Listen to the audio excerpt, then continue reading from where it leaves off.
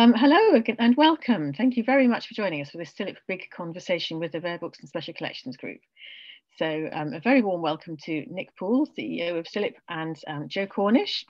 Thank you very much for joining us, and we're very interested to see what you want to discuss and to look at your plans and offer our feedback from our perspective. So we'll get onto that in a minute. So the schedule for this afternoon really is that we'll all introduce ourselves and say hello so that we know who's here and what kind of interests we have. And then Nick and Joe will be presenting on recent work and following the consultation with from CILIP last year. And then, excuse me, invite comments and feedback from yourselves, but I'm going to hand that bit over, of course, to Nick and to Joe to lead, because you know how you would like to structure all of that. So first of all, let's just have a quick whiz around the room, shall we, and say who's here and what your interest is within in the Rare Books and Special Collections Group context and our relationship with CILIP. So I'm just going to go down the list of participants as you appear on my screens. So I think I might start with Rafaela.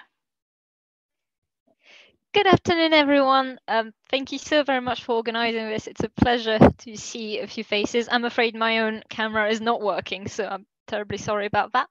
I am very new to the Rare Book community. I recently joined the Museum of the Order of St. John, which is a museum, but also has a rare book library of approximately 1,000 to 1,200 rare books and an additional 100 manuscripts. The project was, before this, held by Adriana Selmar, who unfortunately left last year. And I'm just looking forward to hear from everyone today. Thank you very much. Thank you, Rafaela. Welcome to your new post. Hope you continue to enjoy it. Katie Flanagan is next on my view. Hi, I'm Katie. I'm the group head of archives and libraries for the Science Museum Group. So that's 5 museum sites spread across England. We've got about 20 people, I think, working in our library and archives in a variety of some mixed roles, some archivist, some librarian. I also mentor for CILIP chartership. And I recently signed up for a fellowship. So I'm quite interested in sort of joining with this. And I am having moments of like, was this a good idea? But I'm sure it'll be fine. So thank you.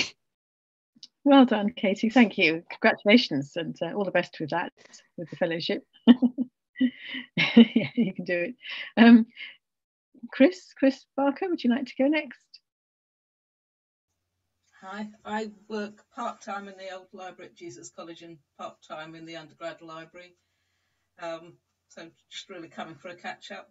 I've been on various CILIP committees in the past, but I've decided now to pass it on to younger and fresher faces. So that's me.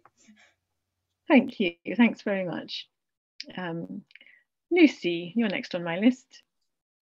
Hi everyone, I'm Lucy. I work at the British Library where I'm curator of 17th and 18th century printer books. I'm currently the vice chair and conference coordinator of the Rare Books Committee, and will be taking over as chair when Sarah steps down in the next few weeks. And Melanie. I'm Melanie. I look after the Rare Book collections at Newcastle University Library. I am the outgoing secretary for the Rare Books and Special Collections Group, also a CILIP mentor, and I'm signed up as a mentor for the HLF as well. Thank you. Yes, both Lucy, Melanie and I are about to change our roles or leave our roles. So on the committee as we transition into the new committee structure, so membership really. So thank you to both of you. So great. Now over to our hosts, or our guests, I should say, Nick and Joe, and maybe you would like to introduce yourselves to us as well, and then I'll leave it with you to carry on, I think, unless you want me to do anything else at the moment. Shall I say hello, Joe, and then hand off to you? Brilliant. So hello, everybody. I'm Nick Poole. I'm Chief Executive here at CILIP, a great and avid lover of rare and antiquarian books, having spent a very happy period of my life working for Foyle's bookshop, looking after some of their antiquarian collections. So really, really lovely to see you all, and great to be here, and looking forward to talking about our plans for the future. Joe. Great, thanks. So I'm Jo Cornish and I'm Chief Development Officer for CILIP. I'd just like to say I can strongly endorse what Nick's just said. He doesn't just say that to every group, by the way. He really, really, really loves special collections and rare books. So yeah, so my role at CILIP. So I work closely alongside Nick as sort of taking the ambition and strategic direction of CILIP and translating that into deliverables, translating that into action for the membership.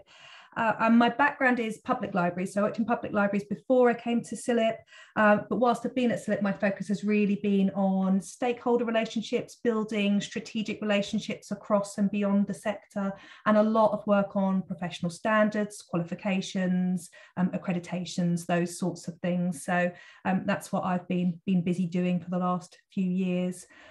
Shall I carry on, Nick, if you don't mind sharing the slides? Then I shall launch into the presentation, if that's okay. Here we go. Thank you. Great. Okay. So obviously here we are today. Thank you so much for having us. We really appreciate it. I was just saying this is my first big conversation of the year. So first one back on the road, and we've got a new slide deck. So I'm really pleased to be introducing this to yourselves, but really this is a conversation, and what's most important is that we hear your voices. So Nick and I will move through the presentation at a fairly rapid pace because we want to give as much time to discussion as we possibly can. So what we're going to cover is, Sarah brilliantly has covered that introduction piece for us. So we have gone round the room and got to know each other a little. What we're going to look at is the We Are CILIP 5-year strategy and action plan. So Nick will take us through the piece of work that we've been working hard to develop.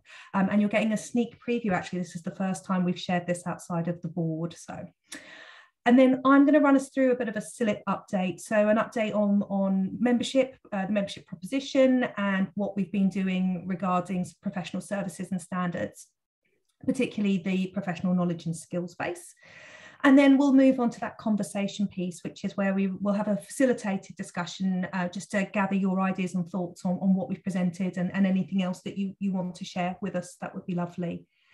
So I think probably, if we just have the next slide, Nick, but I think we've probably, yeah, you're going to go straight through to the next section. I will hand off to you. Fantastic. Thank you, Joe. Brilliant. And yes, this is not technically launching until the 9th of February. So we're really excited. It's been the product of about a year and a half's work, been doing sort of big conversations, meeting members, talking to stakeholders, trying to get a sense of, you know, what are people's expectations? What are we doing well at the moment that people want us to carry on doing? Where are the areas we need to build and develop? And so very pleased to present to you We Are CILIP, which is going to be the 5-year action plan and strategy for our community over the next 5 years, with a strapline of information, knowledge and libraries changing lives together. So what I thought we'd do is just run through the main ideas that have come through in this 5-year plan, and the sort of new direction I think it takes us in as a professional community.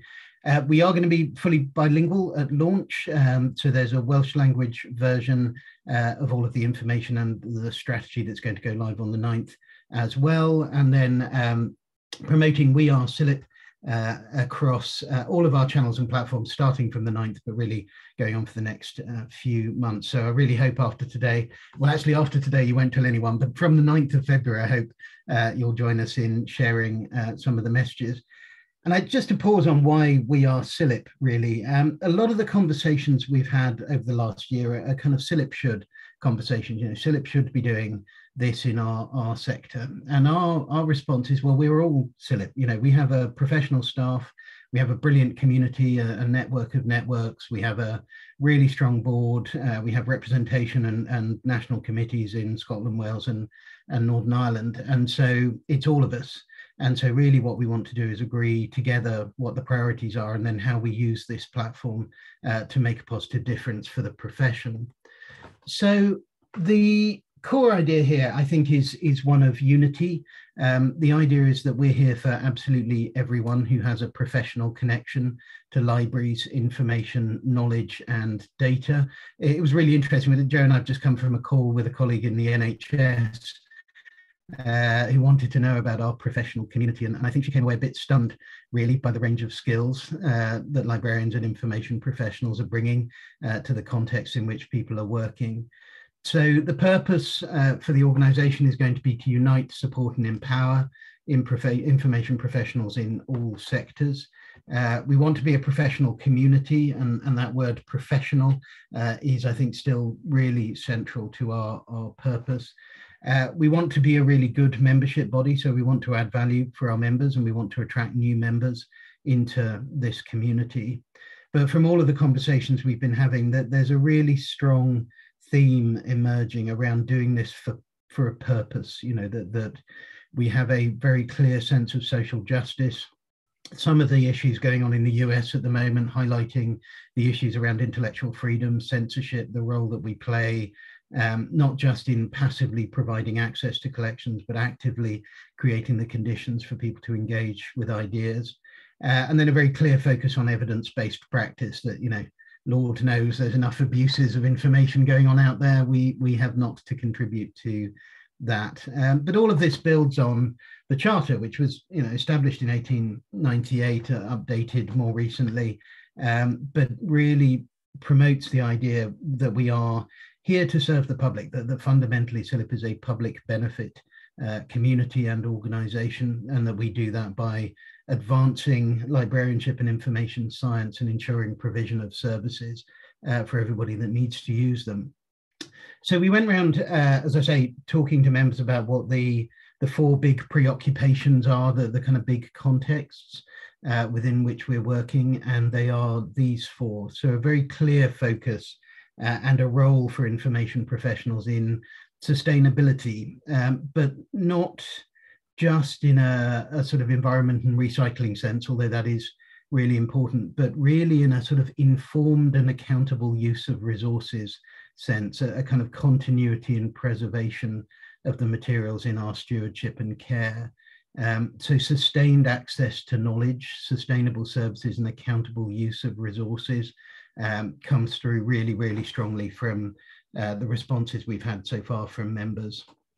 Digital transformation happening absolutely everywhere. And I think there's a view emerging that there's a sort of good digital world and a bad digital world, and we want to try and achieve the good digital world. So unlocking the potential of technology, but not making sort of short-term arbitrary decisions, not putting things at risk, and particularly not undermining the corpus of knowledge purely in the sake of getting it digitized. So some key roles, I think, for us in terms of driving good digital transformation through our skills and ethics. Very strong focus on equity and social justice, so being accountable and holding ourselves to account in our own practice for making a positive difference, and then the impact that that has on the wider world.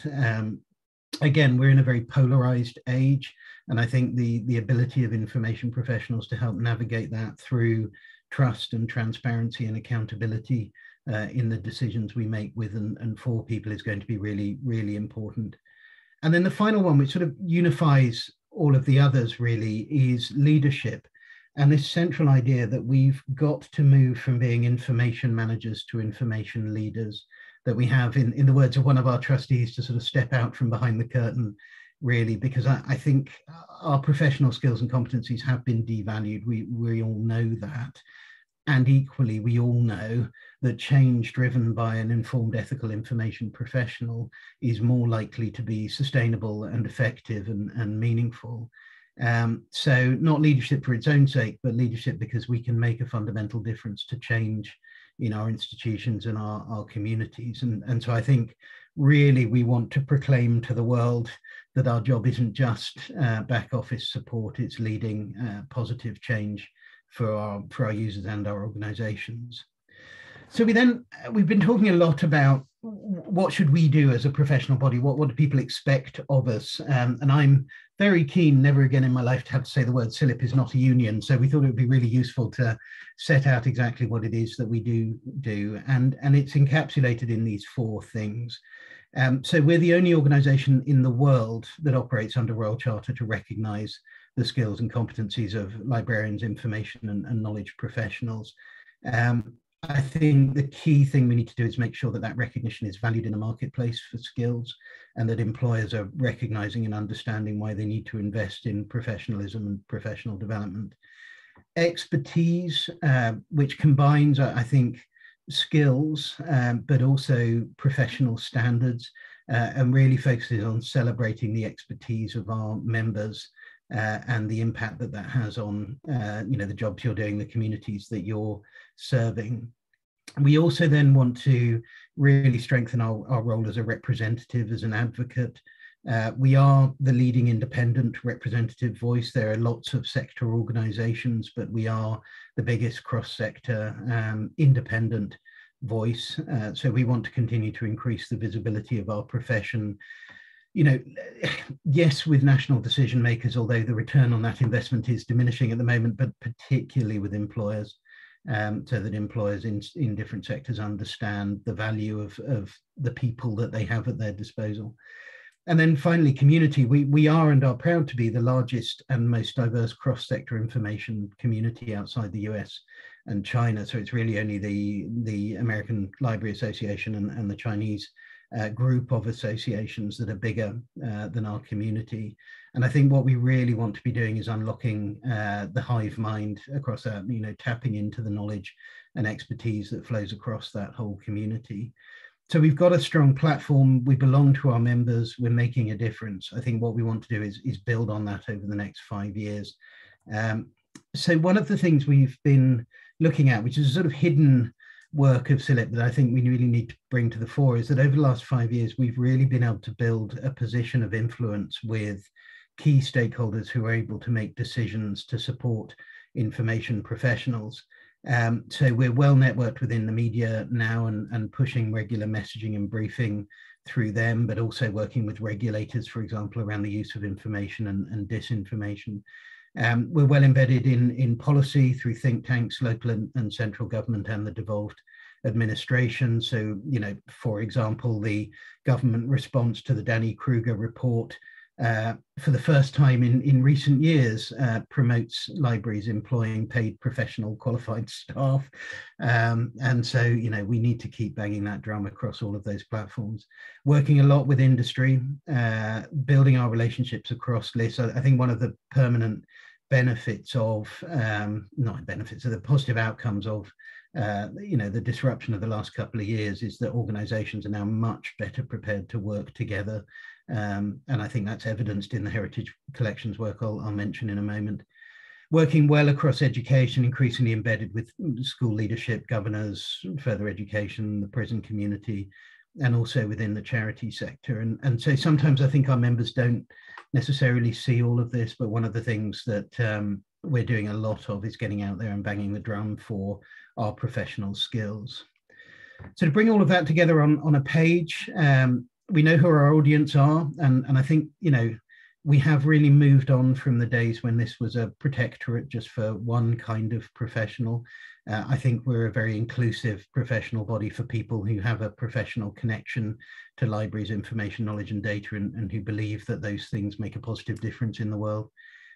Those 4 strategic contexts, I think, are going to guide a lot of the work, sort of evidence-based sustainability and continuity of access to knowledge, digital transformation, equity and social justice, and leadership. We have a strong sense of our identity and our purpose as set out in the Charter. We're going to be providing recognition, some of the services Joe will mention in a mo, celebrating expertise of our members, providing representation and advocacy, and celebrating and strengthening the brilliant work that you and other special interest groups, member networks across CILIP are doing. And then there's some work we need to do internally as well. Our IT is not where it should be for an information professional body. We have our own green policy to develop. We want to do more to unlock knowledge. So we're doing those things at the moment to sort of put our house in order. So what we are doing is asking members to support us in getting the message out from the 9th of February. So we're asking people, if you've got just a minute or less, to share the strategy with the hashtag #WeAreCILIP. We're also asking people, we're developing a poster for people to put up in their library or their staff room, which explains how you can get the most out of your CILIP membership, basically, but also a little bit of why you should join. We have developed an ideas platform. I'll show you at the end of this after we've had a chance to speak. We are developing a video montage, so if you're inspired to appear on video and talk a little bit about what you do, then we would love to showcase somebody from the RBSCG community. We'd love people to get together and talk about the contexts and what they mean in the context of your work. And more than that, we'd like to get more people involved in sort of working with us on what we're doing. So before I hand over to Joe, I just wanted to take a moment, really, because a lot of this is thanks to Sarah in particular, but I know other colleagues across the community. This is a really important community, not just for me, although it is, but for CILIP more generally. Continuity of access to knowledge and preservation are really core and fundamental principles. Sarah's been amazing, actually, in helping us to engage with a lot of this and to sort of think through the implications. And I think the work we've been doing together to shape the Heritage Collections Advisory Group is really, really important. So I don't know if everybody would have seen that. The website's gone live with the Statement of Principles, and we're working with YAML UK, British Library involved, RL UK and Sconnell are sort of observers on it, a number of other bodies, collectively to make the case for access to specialist collections and expertise and research.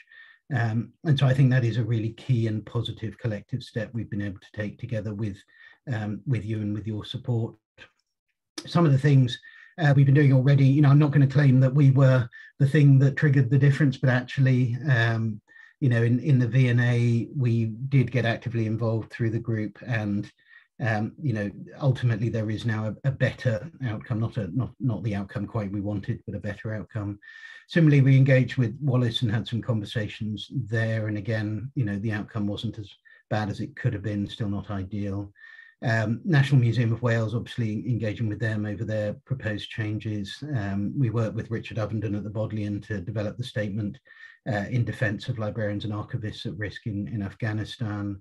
More recently, I've been speaking on behalf of the group with Stoke Council about the loss of curatorial expertise at the Potteries and Gladstone Museum. The joint statement of principles, which was a great piece of work from Sarah and Jane Bramwell, really sets out a positive position around why we must defend the principle of knowledge collections and research. And I think what we have now is a really valuable early warning network, so a sort of protocol for flagging issues and making positive interventions. So I think it's one of the things I'm most proud of really in the last year and a half is all of us coming together to provide that line of defense and positive line of advocacy for those resources. So, Joe, should I pause and take any questions, or should I hand straight on? What would you rather? Shall we pause there just to take any questions on that? Okay. That's talking up a bit, doesn't it? Absolutely. So just scanning through the chat. Oh, tell you what, I'm going to stop sharing for a moment so I can see you all. Would anybody like to comment or question or sort of follow up on anything? Well, I'd just like to say thank you very much for talking us through all of that. That was a brilliant introduction to the work that you've been doing, and it's great to see it all coming together into the points that you've mentioned. And thank you for mentioning the Heritage Collections group that we've been working on as well. And I'm glad it's having such an impact and is there to go forward. It seems to me to speak directly to the sustained access to resources line that you mentioned in your presentation as well, Nick. Sustained in terms of long-term sustainability, long-term access to people's skills and the resources. So thank you for your comments. Beautiful. No, not at all. And one thing I forgot to mention is we're celebrating our 125th year of our charter in next year, in 2023. And so we are an organisation that cares, I think, quite deeply about the long now. and the long term. And I think one of the issues is we're living in quite a short term age. So it is good, I think, to be making a stand for the long term continuity of access to knowledge. You know.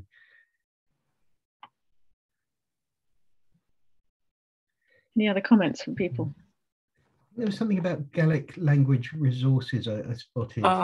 That was just in response to the fact that you said this would be fully bilingual in Welsh, and having just come from Cardiff University last year and to the University of Edinburgh this year, and being one of the thousands of people who signed up for the Scottish Gaelic Duolingo module when it premiered during lockdown, I was just curious whether there was any appetite for Gaelic language resources or representation within CILIP of the other languages of the UK.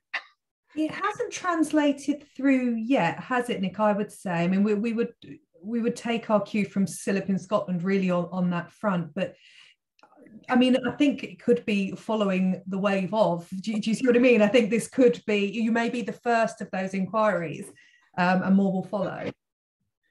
Yeah, no, it hasn't come up before, and it's a really interesting question. And I mean, to an extent, one of the things we're trying to do with We Are CILIP is say, well, let's sort of share that idea with the community, see if there's anybody able and willing to help and get together and support what that would look like. It's taken us a bit of time, longer than it should, to be honest, to get our Welsh language policy together, which was ultimately came down to a practical question of who's in a position to translate technical librarianship into Welsh.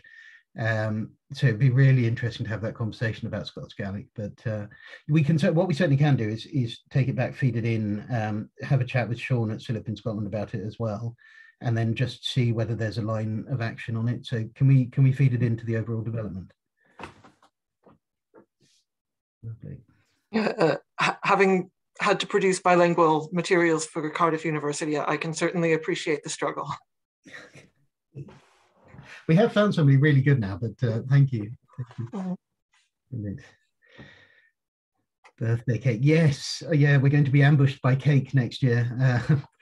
No, we are looking at how we celebrate. And one of the things, when we hit 100, we struck a centenary medal and used it to celebrate the sort of new generation of librarianship coming through 25 years ago. And we were thinking either about revisiting those librarians 25 years later and seeing what they're all up to, which may or may not work, or doing a similar thing this time around and looking at the generation 125 and seeing what they're up to. But yeah, so any ideas on how we can celebrate would be most welcome.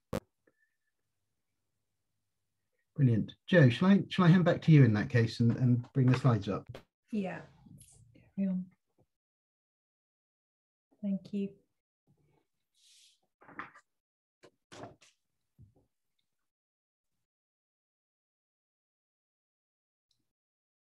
Great. Okay, so what I'm going to do, I'm going to spend a little bit of time talking about some of the key developments that we wanted to share with you. Obviously, we've got limited time today. So I'm going to start with if we could go on one slide, Nick, talk to you about CILIP membership and what it means to us, what it means to us centrally, and the call to action, really the help that we need from our communities. So one of the things that we want to do in that position as being the independent voice for the profession is to make sure that we're truly representative.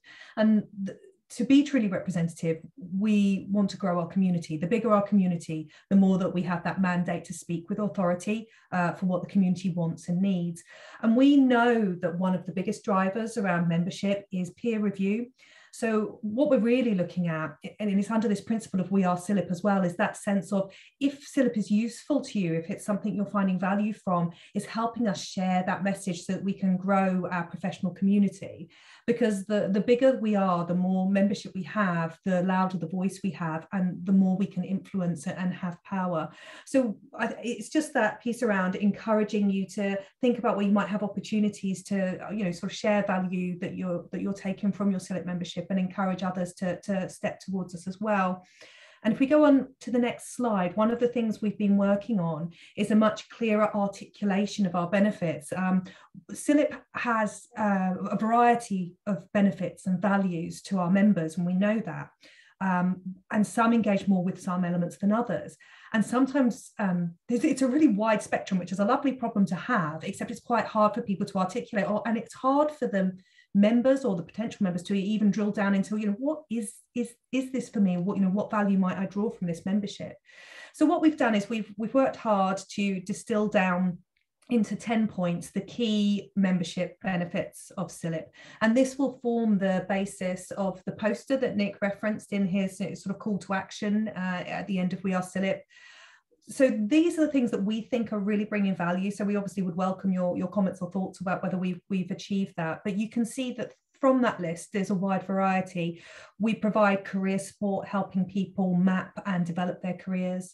We have professional registration, which gives that international badge of recognition of the standard of quality of practice from our professionals. We have, as you well know, enormous community of committed experts who are welcoming and open and driving forward change and innovation. And those examples that Nick was just sharing about the work with this group and in this area, they're astounding, and you should be proud, and we're very proud, and that value that you're creating is quite remarkable. We also offer you training in CPD. Nick's already talked about that idea of advocacy and that web of influence that we're building on your behalf. Even if it's in the background, the idea is that we would all benefit from that. We're a really great way to key into thought leadership and insight and update. You have a really incredible driver for information through Information Professional Magazine, through our groups, and through our facet publications as well. We also offer a variety of financial support mechanisms for our members. There's bursaries and grants, and also the benevolent fund for our members as well.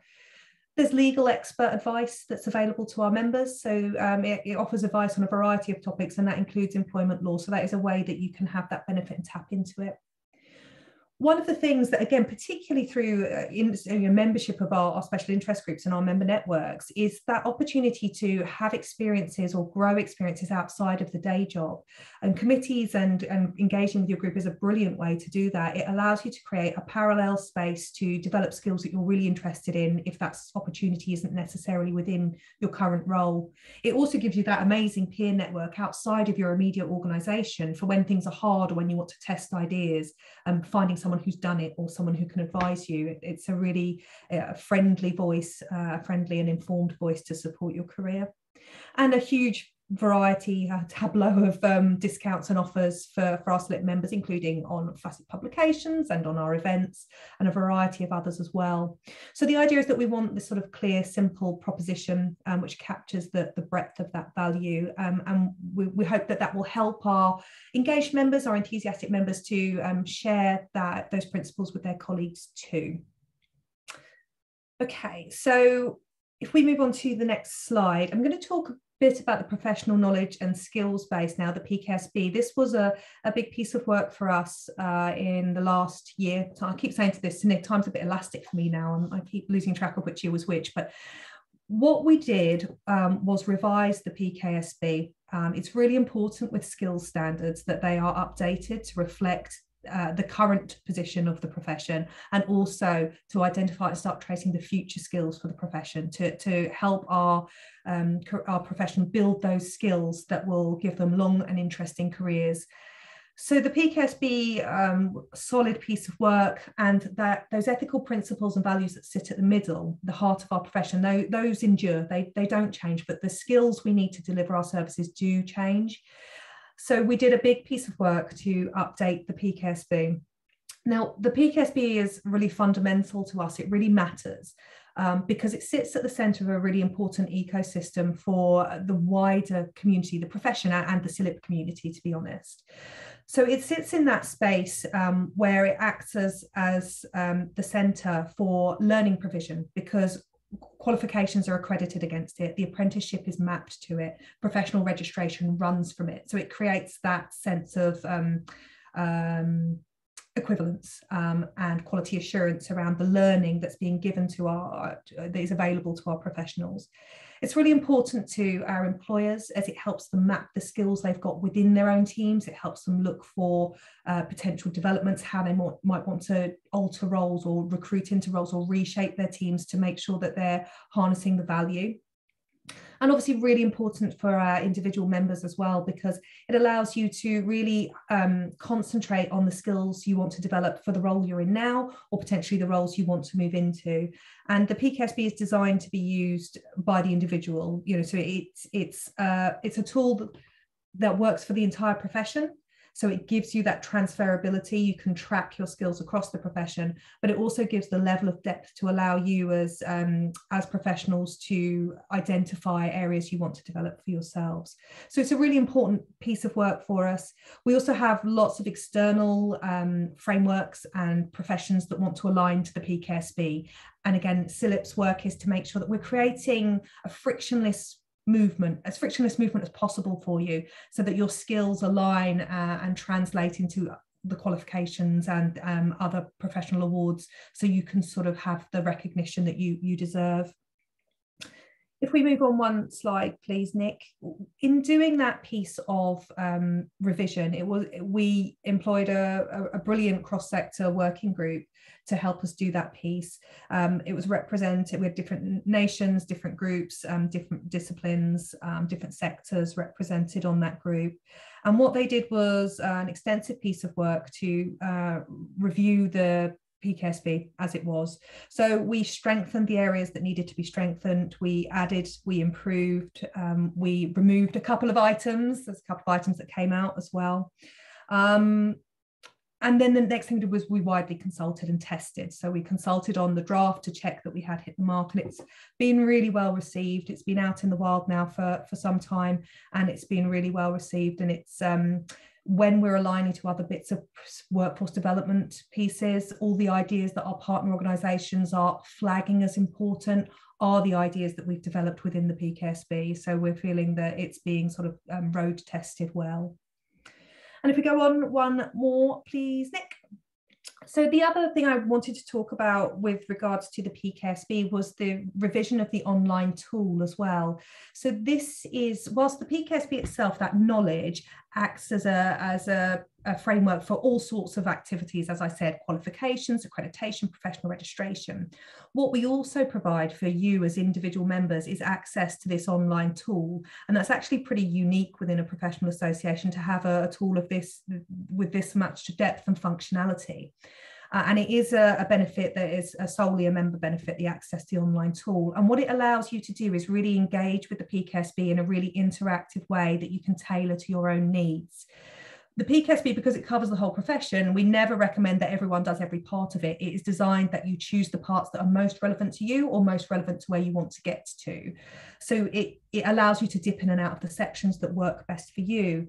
And it allows you to consider where you are now, where you would like to be, where you started from. So you can map your progression. And from that, you can then also create reports and heat maps, which will help you guide your career development or your CPD, because it can show you where you're really strong. So you can articulate those strengths in appraisals or articulate those strengths in job interviews, or it can show you where you've got areas you want to develop to help you target or argue for your CPD and training. So it can be a really useful tool to you, and that reporting function I think is really good. We've also increased the accessibility within that functionality. So we've made it a much more user-friendly tool for our community as well. So we're really pleased with it. We're encouraging people to get involved with it. And as I said, the ambition is for this to be a live piece. Skill standards should develop. So we will want to continue to keep that conversation alive with our community to make sure that we can make those adaptations and updates where we can. And then I think moving on probably to, I think it's my last slide is the next one. Yeah, just a quick run through of some of the projects. How are we doing for time? Okay, I will be brief with these. Obviously, we can supply more information on these if you want, and there's information available to you. But we're looking after a really wide portfolio of funded projects, and obviously always looking out for good ideas as well. But just to pick out some here, the Green Libraries Initiative is one that's really tapping into that sustainability goal that we were talking about within the 5-year plan. And that's a joint partnership, ACE, Arts Council funded and in partnership with Libraries Connected and others.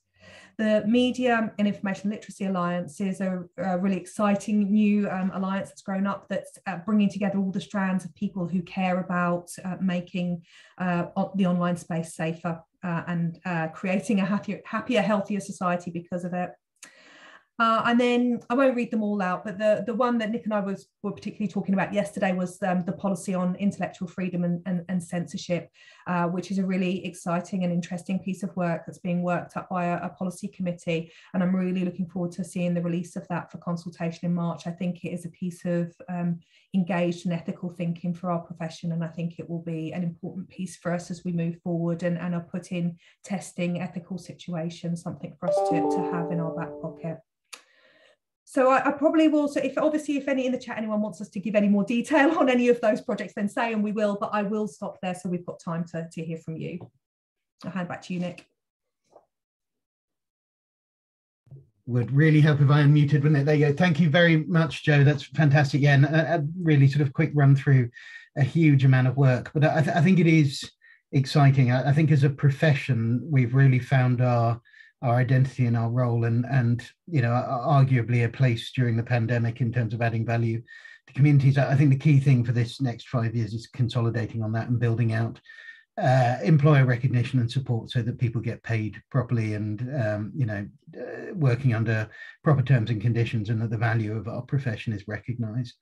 But a lot in there, a lot of ambitions, a lot of thinking, but we really wanted to understand a little bit more from you, I think specifically in terms of the institutions you support, the collections you work with, you know, what's on the horizon over the next 5 years that we should be aware of, what's worrying you, and you know, what would you like us to look at doing together, where might we go? So I'm going to stop sharing with those three questions, but essentially what are you really excited about, what concerns are on your mind, and what would you like to see us doing together? So hopefully, if I come back to everybody, people will have thoughts on or any questions for Joe as well, obviously. But does anybody have anything they'd like to share? What's really exciting in your workplace at the moment? Is everybody back in a workplace, or are most people working from home? It's both. They're both. How's it going? It's interesting. The blended working approach, I think, is here to stay in my organisation.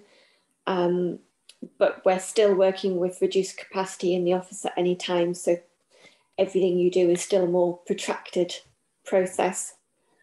Yeah, I think we've rethinking, haven't we? Because I think everything was reactive in the beginning, the big digital pivot and the shift online and to home working.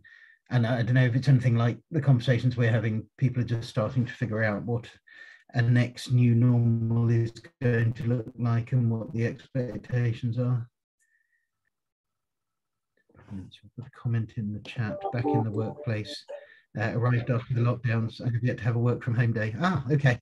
Yeah, it's interesting. We've got colleagues that have joined CILIP. Actually, we've got one colleague who joined CILIP and left during the lockdown, who I never met in person, but sort of worked with on a daily basis. It's oh, I thought you meant a member. I was horrified, Nick. You mean no.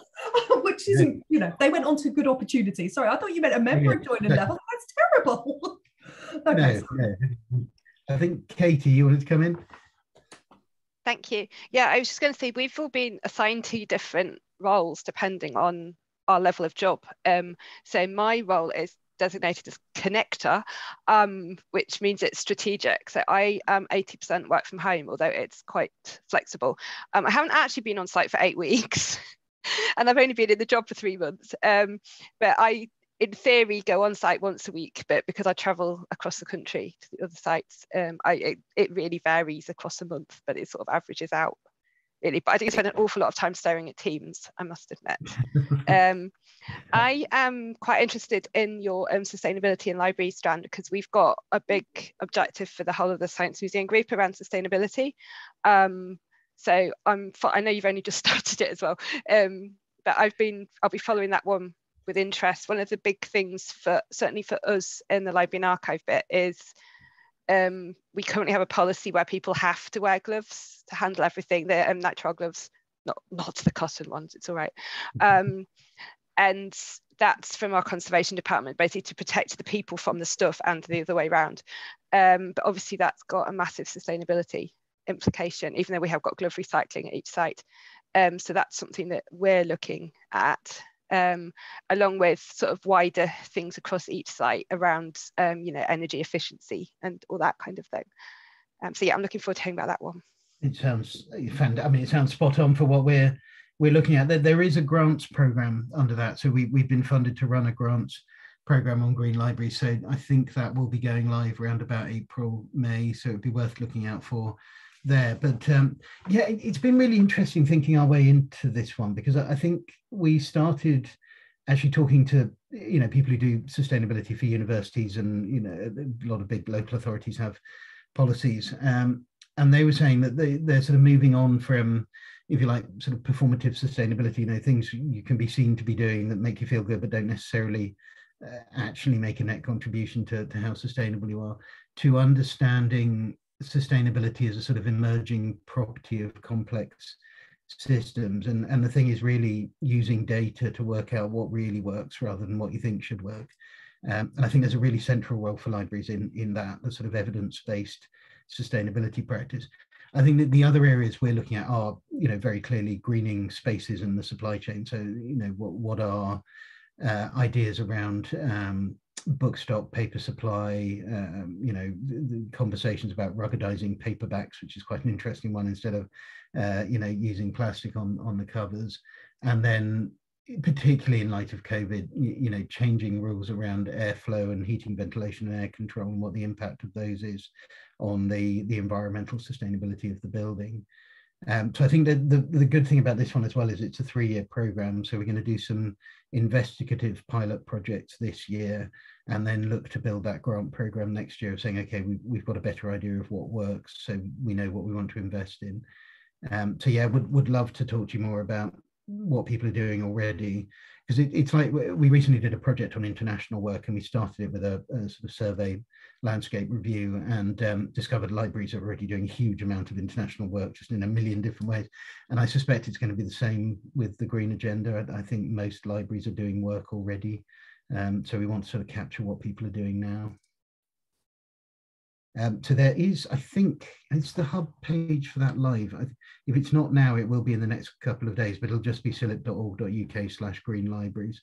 And we've got information about the programme going up on there. Oh, bless. Sarah.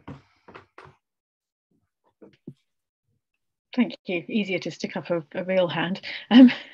That's interesting to me too, because in the next 5 years we're supposed to be moving to a new building.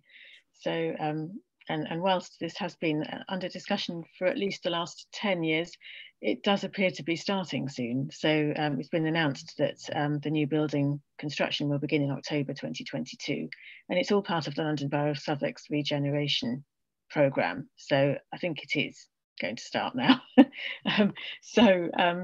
We'll be looking in rather more detail at what our requirements will be for both our library spaces and our archive spaces. So, you know, that sort of green work will translate across that sort of semi-divide of professions, I suppose. But you know, what we'll want in a more digital orientated library space, where, you know, a learning zone type of space where students want to be present, but they want a lot of digital and technical facilities, and how we manage the traditional stock in, you know, sort of space that isn't really any bigger, but, you know, so rolling stacks and floor loading and all the sort of the usual stuff, and then also how we will maintain the controlled environments for our closed collections and our archives and special collections.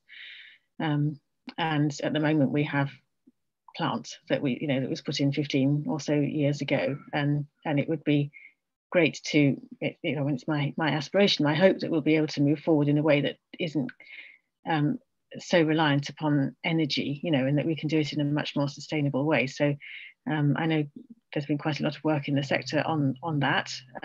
So I'm keen to sort of gather together as much of that research as I can find, and hopefully influence the discussions around that within the building design as it goes through its rebus stages.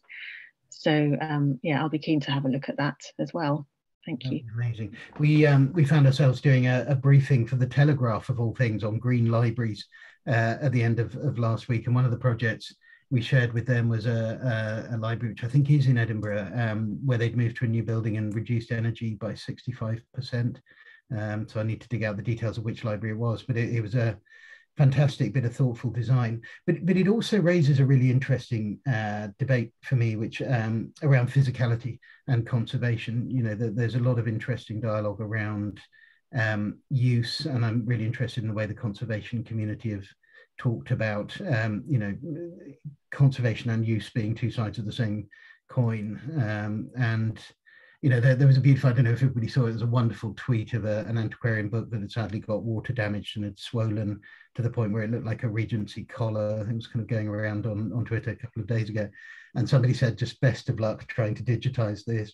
You know, to restate the case for physicality. But also, you know, fascinated some of the things that are going on with heating, ventilation, air control, and building design, where you've got sort of passive systems which have negative airflow outwards or kind of negative pressure outwards. So you're keeping pollutants out and away from the collections by design rather than by engineering. So I think there's some really exciting frontiers to explore. I just, as you know, Sarah, we're a bit worried about, you know, digitization will solve all space constraints, and I think we have to be really clear that there is a tremendous role for digitization as part of the toolkit, but it's not a replacement for physical engagement. I think Raphael, I think you wanted to come in on this one. I'm terribly sorry to move away from buildings and sustainability, but I had some questions and maybe requests for advice regarding sort of outreach and sharing information. A huge part of a museum work is actually to share the history of the order and the general history of Crusades, Knights of Malta, and all this. So there's a lot of work going on with children, amongst others, schools, visits, tours. And ideally, the library will eventually feed into this. Right now, the collection is not fully catalogued, so it's difficult for it to happen. Right. But the more I work through it, the more I think that the metadata that we add, that is a very professional skill that we've all learned, I think, can be a little difficult for outsiders to read. And my role here will likely end later this year, which means that the collection catalogue will be in the hand of the museum staff. I was wondering if anyone had advice on how to ensure that this collection, this catalogue, in the long term can be understood by people that are essentially coming from outside the profession, and also to ensure that it's usable for school resources, for example. We have a luck of being in central London. We can reach out to quite a lot of people, but it does bring up these questions. So if anyone has advice, please do communicate on. Defer to the experts in the room on this one, but fascinating project. I think it was at the Wallace Collection a few years ago now, where they digitized generations of the catalogue or the documentary record, so that you could scroll back and forth and see quite how different generations' interpretation of cataloguing was. And you know, that cataloguing very much as a creative art rather than a canonical science. So I'm fascinated. Does anybody have an answer to that? When you've moved on, how do you make sure your cataloguing is comprehensible to whoever comes next?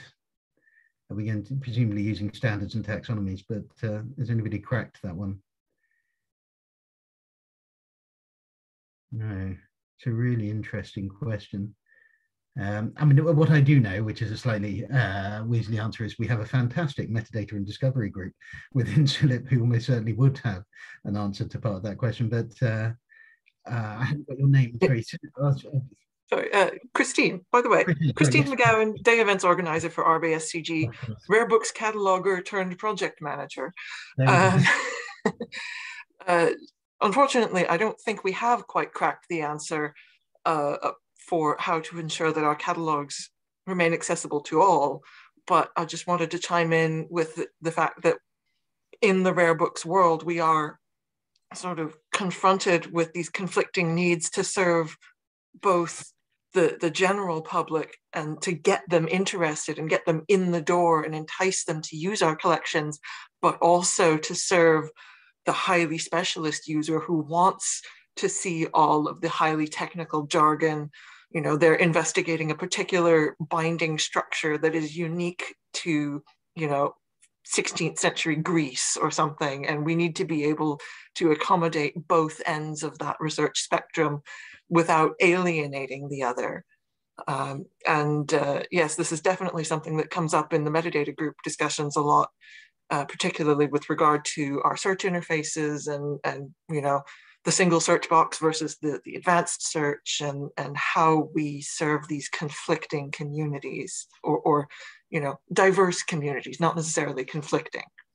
Yeah, I worked on a project called Proud Heritage about 10 years ago, which is about retrospectively documenting LGBTQ material in historic collections. And there's no way to do it without applying a contemporary filter and applying words today that wouldn't have been recognized by the people at the time. And so there's always some degree of trade-off with it, isn't there? But so Raphael, I'm sorry, it's a bit of an incomplete answer, but there's definitely someone in the CILIP community who will know the answer to that. So I can share it across to the metadata and discovery group and see if they can come up with anything as well. And I realise suddenly we're sort of at the top of time, so I might just share a couple of final thoughts as well. So I'm just going to bring the last slide back up here. Assuming it shows, there we go. Yes, so this thing has proven to be really, really helpful, and so we're going to keep it alive and keep using it as we go through the course of the year. So we launched an ideas platform, which is essentially a website where you can go on and either named or anonymously, if you wish, which has led to some of the most interesting ideas. You can post something that you think our community should work on, should think about, should take forward. And we've had everything. We've had, you know, free membership for students. CILIP must adopt plain English. You know, Nick talks too much. We've had, including one that I know a couple of school libraries are going to take forward, which is creating an environmentalism section in the local public library and then letting local school children curate the content. So some really great ideas, and would love to hear from your community about you know, things we could work on together, whether they're metadata or collections or knowledge. So please do go and have a look at cilipideas.org.uk, and would love to hear from you. But really just thank you. I don't always feel we talk enough, although I'm really grateful to Sarah for the conversations in between times. As I say, the strategy will go live on the 9th. Would be fantastic under new leadership if we can continue to build on this relationship and do more together. I know there are some slightly incomplete conversations, including one around accreditation, that it would be great to pick up. But just wanted to say a big thank you for making the time to join us for this big conversation, and I hope it will continue post-launch. So I'm going to stop sharing and say thank you very much. Sarah, did you want to close us out? Well, thank you very much, and thank you to everybody for your comments. And as this is recorded, do we get the comments in the chat? I suppose they'll be captured as well, won't they? Where we can pick up things that I can hand over ideas generation to Lucy as well, so, or development anyway. Thank you all very much indeed for your contributions, and thank you, Nick and Joe, for taking the time to have a discussion with us today, and for listening to some of our areas of concern in our specific area of the profession. And thank you to Christine for organising it. And I'm so sorry I didn't include you in the introductions earlier on. That's probably the moment to close this out, isn't it? But thank you very much indeed. Very interesting conversation. Fantastic. Thank you all. Thanks everybody. Thank you for having us. Thank you. Bye. Bye for now.